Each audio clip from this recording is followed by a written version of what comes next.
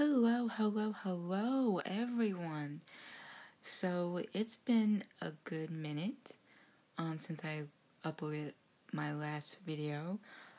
College pretty much took over my life, and now that I'm finally finished with college, graduating, I can finally go back to doing YouTube videos, and I'm changing up my entire format.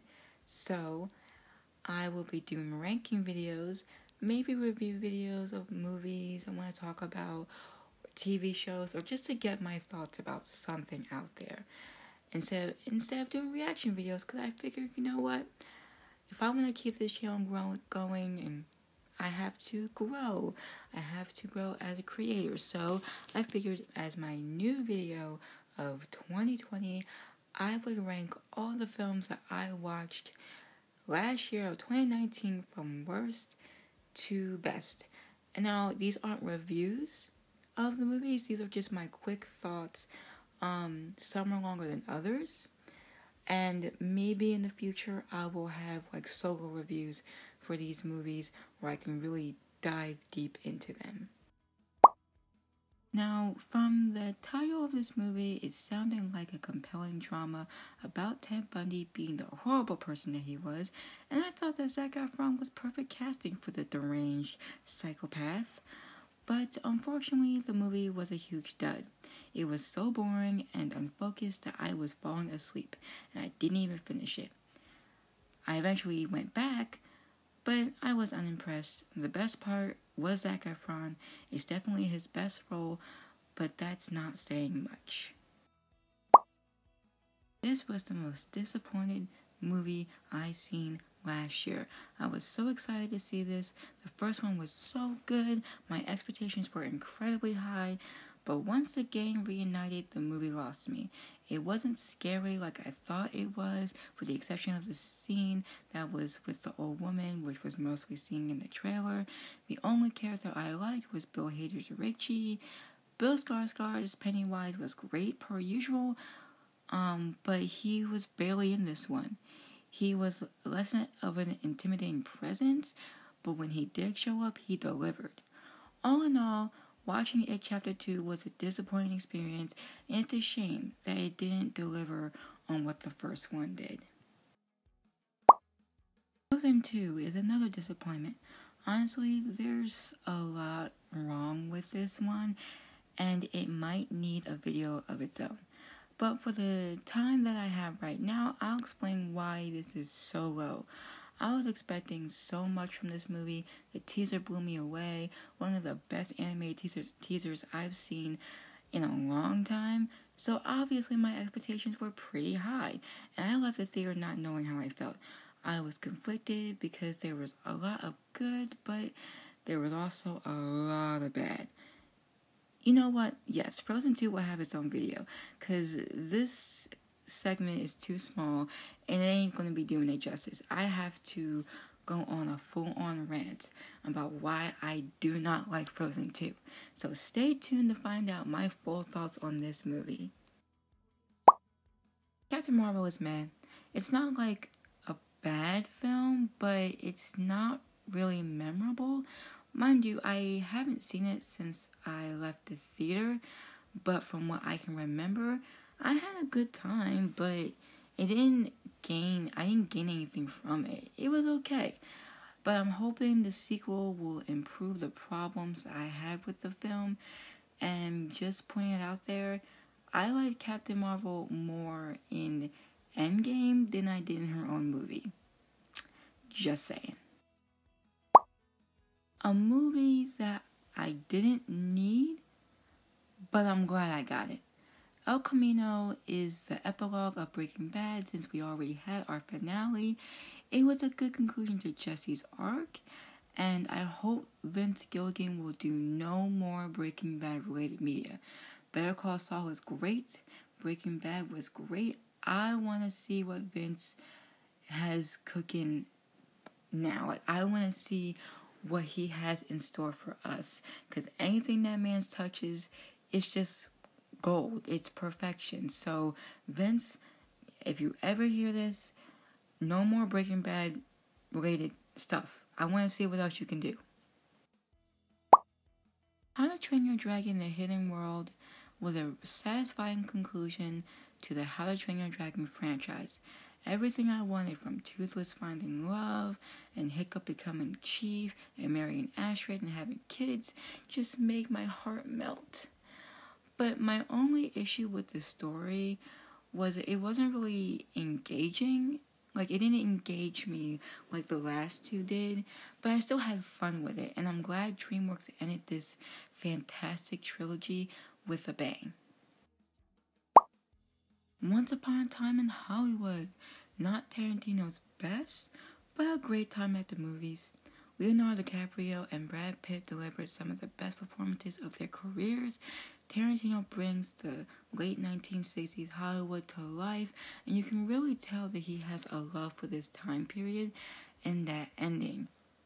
Holy shit, one of Tarantino's best endings, like, ever. Like, it, jaw-dropping, funny as hell.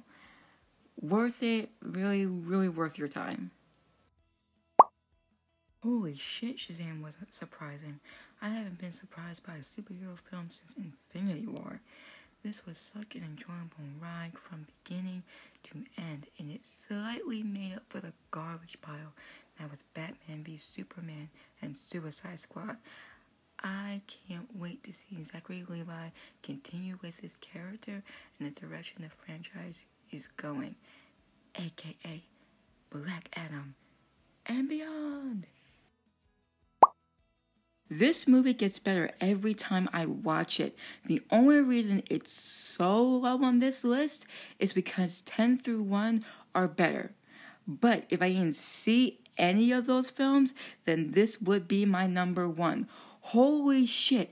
Everything in this movie is so perfect that I'm mad that it's so low on this list. But sacrifices must be made. This film is great. The performances, the story, that twist, everything is perfection. But I digress. This was so much fun. Tom Holland makes me fall in love with him over and over again whenever I see him on screen. He is so fantastic as Peter Parker / Spider-Man, and in my opinion, he's the best Spider-Man we ever had. The best thing about this movie is that Peter never has time to breathe besides one scene with MJ. And that stays true to the comics, and it still makes Peter a compelling protagonist. All the side characters are great. Jake Gyllenhaal as Mysterio is perfect. And yes, this is a running trend in this video, but that fucking ending, holy shit. This is one of the best end credit scenes of a Marvel film ever. And it does what an end credit scene is supposed to do. It gets us excited for the next movie and sets up so many possible storylines that could happen. Oh my god, I'm so excited. Now, this is a movie I didn't know I needed, and I'm glad I got it. Toy Story 4 does the impossible, a fourth film in the franchise that is on the same level as the others. Woody's arc in this movie is one of the best in an animated movie. His arc makes sense for his character, and Andy's story may have ended in Toy Story 3, but Woody's didn't, and he got his perfect ending. And Bo Peep, she went from being an average love interest for Woody to being a badass bitch. She was great, and this movie was great. The Lighthouse is an experience I'll never forget. The movie is so out there that I can't even explain the story. You just have to watch it. Like, guys, just trust me on this. Just watch it. The performances between William Dafoe and Robert Pattinson is one of the best performances of 2019. And shame on the Oscars for not nominating them for Best Actor and Best Supporting Actor. If you watch this and you still see Robert Pattinson at the Twilight dude, then there's something wrong with you. Like, he blew my freaking mind. And William always delivers no matter what movie or show he's in. It's a fantastic film, and out of all the movies on this list, it's the most underrated.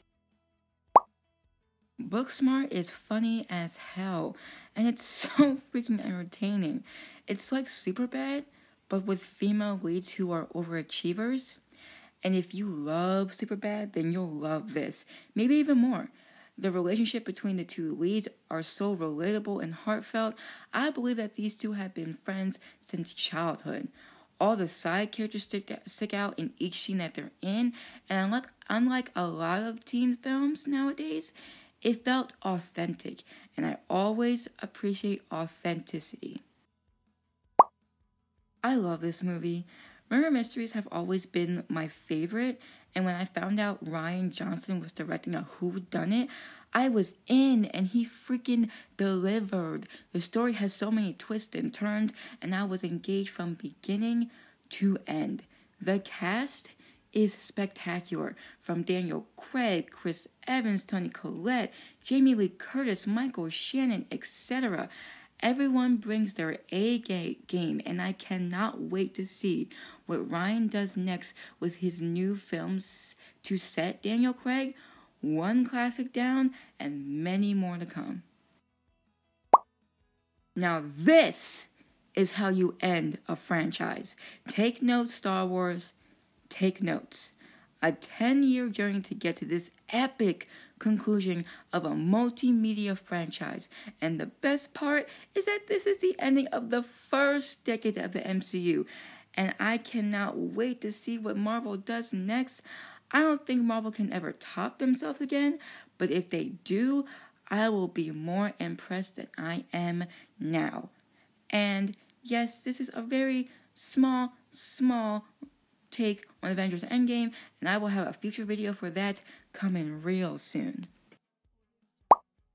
2019 was the year of Scarlett Johansson. My God, this woman can do no wrong in my eyes.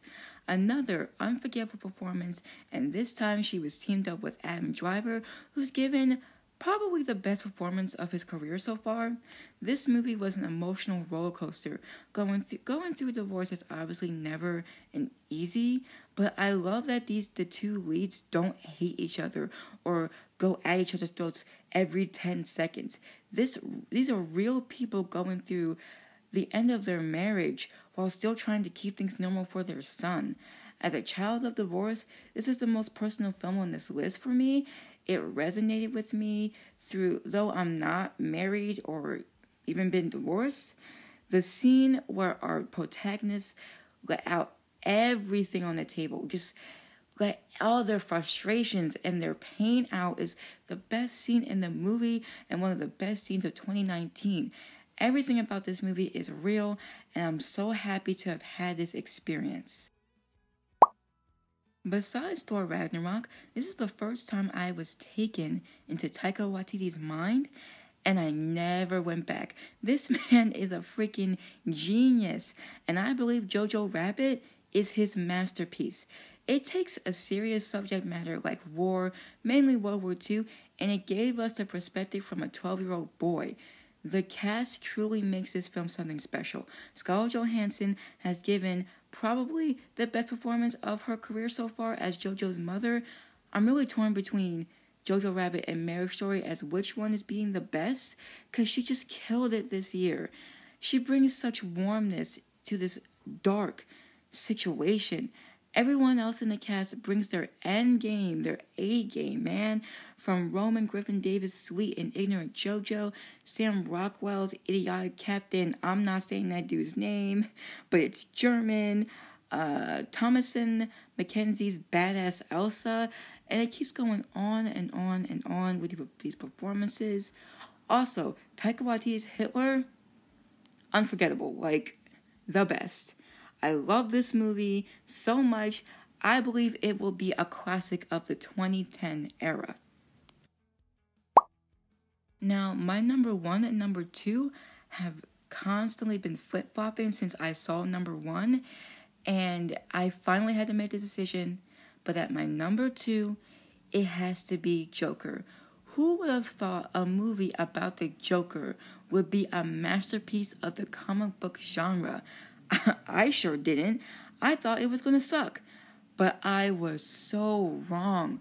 Joker was obviously my number 1 of 2019 for a good while until I saw my number 1.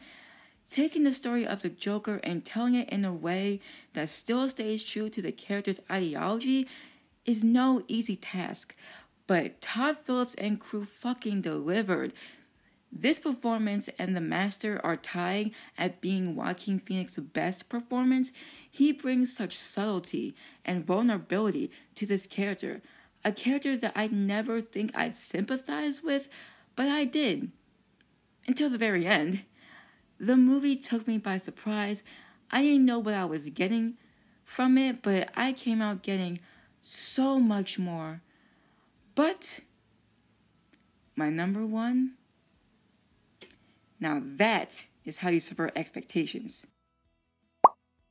Not only is this the best film of 2019, but this is the best film of the fucking decade. This was my first international film. Yes, I know, tragic. But after watching this, I'm more open to watching more international films.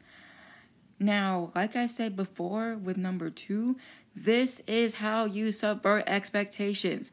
This is the best classics movie I've ever seen. And it's not even about like the classic rich versus poor story. It takes that direction at first, but as soon as it gets to a certain scene, the audience is on a whole new ride. It's like going up a roller coaster, and once you start to go down the track, you hop on another roller coaster, and it just keeps going faster and faster and faster. The performances, especially from Song Kang-ho, are unforgettable. The direction, the cinematography are fucking insane. This movie is perfect and deserved every single award it won during awards season. Bravo, Parasite. Bra fucking vo. And that was my rankings of the films of 2019 that I saw this year. Now, granted, I wanted to see every single film of 2019, but college, man, it sucked. But it was also great at the same time, and because of college, I couldn't see every film of 2019. So this list may be updated again, and if it is, I won't redo this list. I'll just probably post an update on my channel saying, okay, this film got moved, etc. But I wanted to thank you so much for listening. I appreciate all the subscribers that has stuck with me since the very beginning. And I'm actually shocked some of y'all even stayed. But so thank you. Thank you so much for staying. All the new subscribers I'm hoping to get after this video, welcome to my channel. I'm going to try to upload as much as I can, but, you know, I'm trying to build my brand. I'm trying to build my career. If you want to follow my art, or you want to see my art or my animations that I've done, here's the link to my personal website, Facebook if you want to follow me, Instagram, Snapchat, TikTok. I'm trying to do it all, man. I'm trying to do it all. But thank you so much for listening, and I will see you guys next time. Peace. Audio Jungle.